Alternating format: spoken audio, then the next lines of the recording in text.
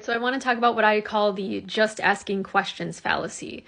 It's where people ask questions, but in that question, it's really an argument for something. So they're asking a question and they're implying something without providing any evidence. So they're essentially making a claim under the guise of just asking questions. So here's one.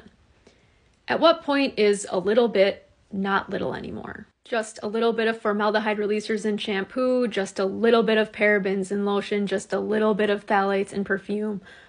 But what happens when it's just a little bit every day? When are all of those little bits too much?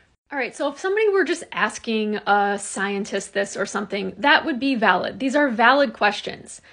But that's not what's going on here. These questions are being presented as the argument. So all these questions, and then it's just implied that those little bits add up to too much and it's harmful. That's a claim that you need to be backing. So you're asking questions implying that this adds up to a harmful amount, yet you're not posting any evidence that it actually does add up to a harmful amount. Again, these are valid questions, but this in and of itself is a false claim, because you're not providing evidence that this is adding up to a harmful amount.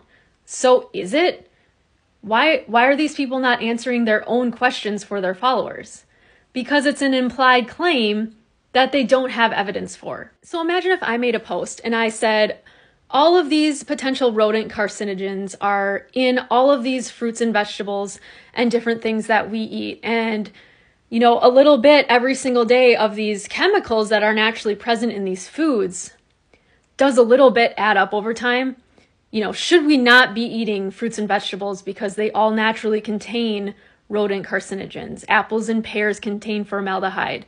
So we eat these things throughout the day, every day.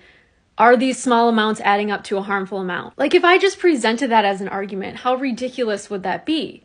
If there is a concern about something, you need to be providing evidence that there is a concern. And then there's always these urine studies that are associated with this, where it's like we've detected some of these chemicals present in urine. Again, that in of itself is not evidence that we're being exposed to these at high enough doses where it negatively impacts health. Like, just a mere detection doesn't mean that it is at too high of a level. Not to mention that these ingredients in food and in skincare products are regulated so that they are in there at low levels that we know we're not being exposed to, levels even when used throughout the day that are harmful. All this does is make it more confusing for consumers to know when there is something that is a legitimate concern. Also, they're usually trying to sell you something too.